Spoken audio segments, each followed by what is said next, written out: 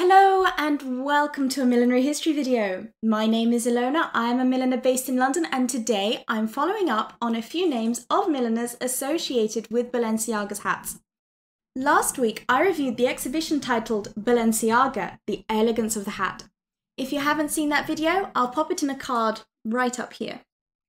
In one of the essays in the catalogue, it named some milliners who were associated with designing alongside or for Balenciaga, and I thought we should learn a little bit more about them. It would be too complicated if I did a comprehensive bibliography on each of them, so instead I wanted to look at some of their hats. I don't want to anger the copyright gods by showing you all their work in pictures, so I thought I'd draw them for you instead. I find that drawing hats, rather than just looking at pictures, can give you a different perspective. Drawing is also a meditative process and allows your brain time to think about the materials and techniques that you see in the photograph. So grab your favourite art supplies and let's get started.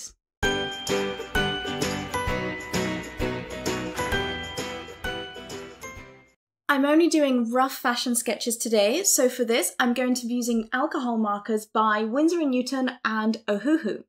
If I was doing a final fashion illustration, I'd probably get out my gouache and watercolours. I've also got my fashion croquis heads ready. This makes it really easy to sketch out ideas super fast. If you'd like a set of these, you'll be able to purchase a digital download of them from my website shortly. I'll update the description box below with links once that's up and running. Maria Oscaris oversaw the millinery department at the Madrid Aiza salon. She learnt millinery from her mother. Designs were sent to her directly from Paris and she had to interpret them. She kept her own sketches of the collections in her notebook, which is where I'm drawing from today. Maria opened up her own millinery business at the same time as supervising the salon at Aiza.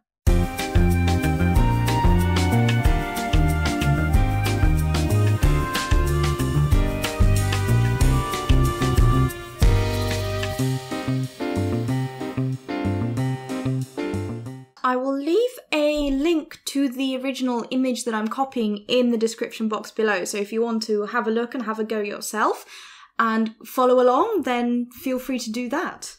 It starts off with a little lip over here that doesn't look like it goes all the way around the head. It looks like it's kind of sitting on her head over here, quite common in late 40s hats. And then the hat itself is this kind of round plate shape, and then we go over the top. And I'm trying to not make it too big or too tall. I may have gone too tall. And then it's got what looks like this poof on top of it. So let's draw the poof.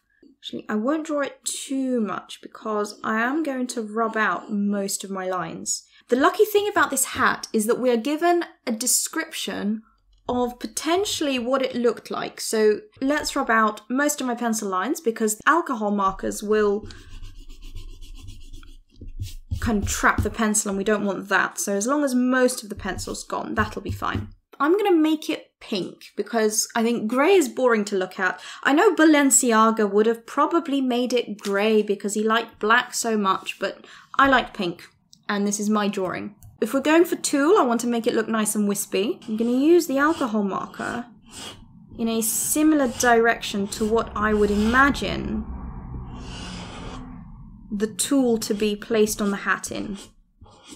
I'm trying to leave a little bit of white just to have that shining through, or maybe not. Let's work on the base. Even though the drawing says black, I'm actually going to use a dark grey with the brush tip this time. Here's the first problem with my choice of media. It's bleeding a little bit, but never mind, we'll sort that out with some fine liner later. There it is. That's the little lip that this hat is sitting on. Because this is just a quick illustration to help me visualize how I might make it, I'm not going to bother being too true on the colors. So even though the black would probably show through, I'll just leave it at that. And now we've got to make it look a bit fluffier, a bit more tulle-like. So I'm going to grab my pencil, and this is a 2B pencil, slightly on the harder side than the 4B I was drawing with earlier. I'm going to add in these fabric drapes. That looks quite fluffy. And then we've got the jet pearls. If I was just looking at the image, I probably wouldn't interpret them as jet pearls, but I'm guessing they're hat pins.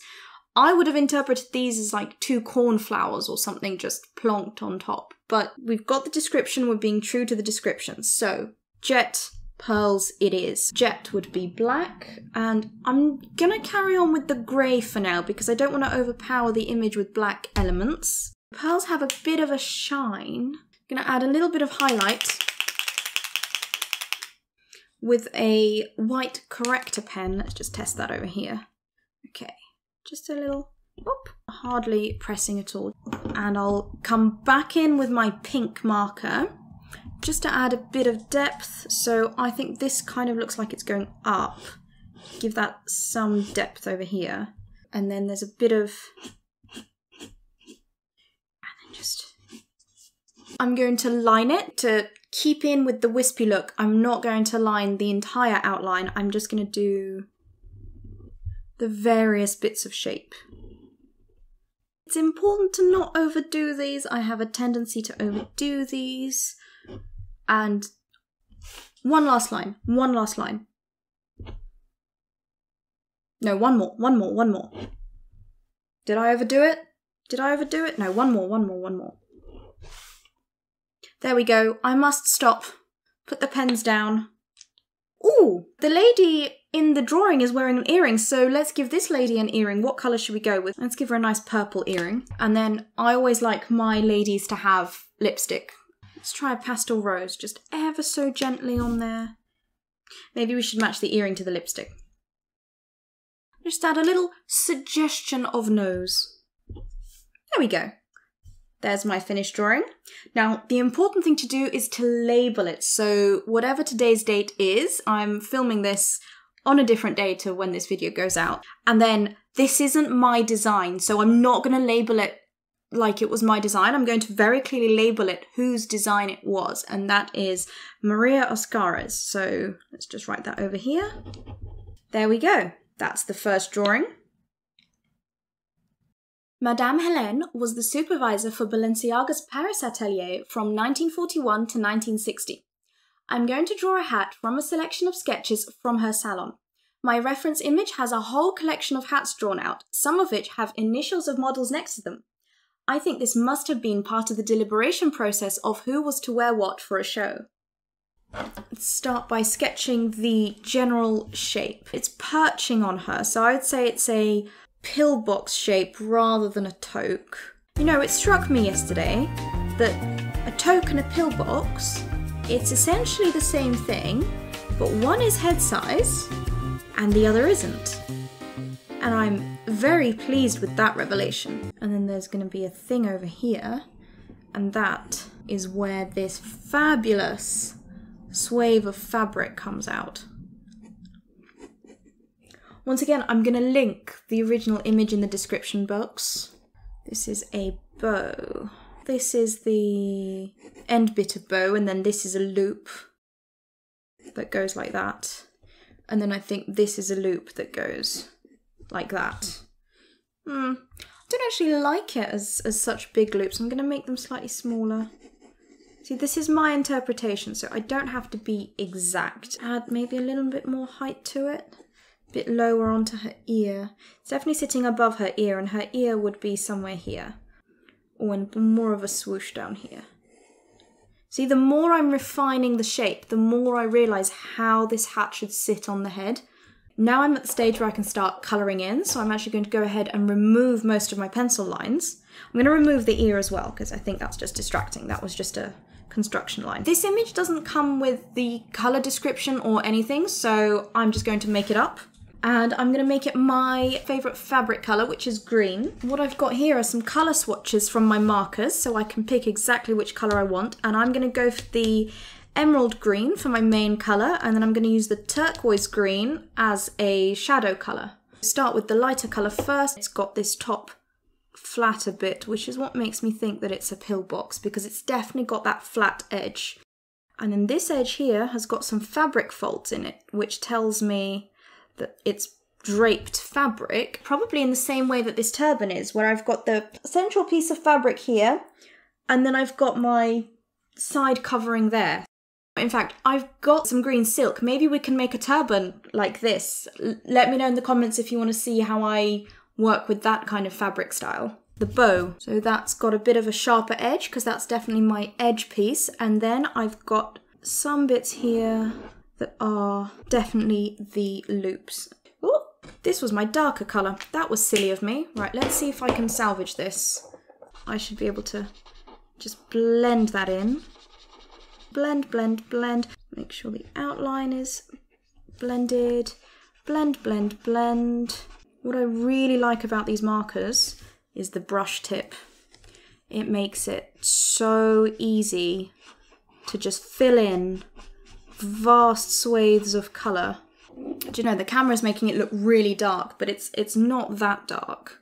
Here's the darker colour now. So let's go in and add some of those fabric drape folds.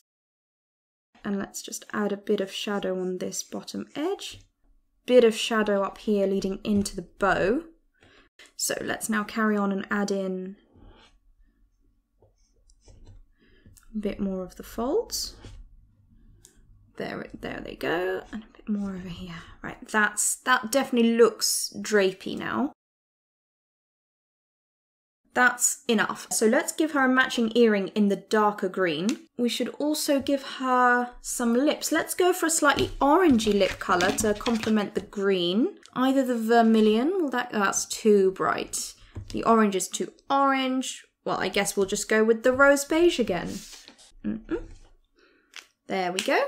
And this is my favourite bit, the suggestion of nose. Stunning. Okay.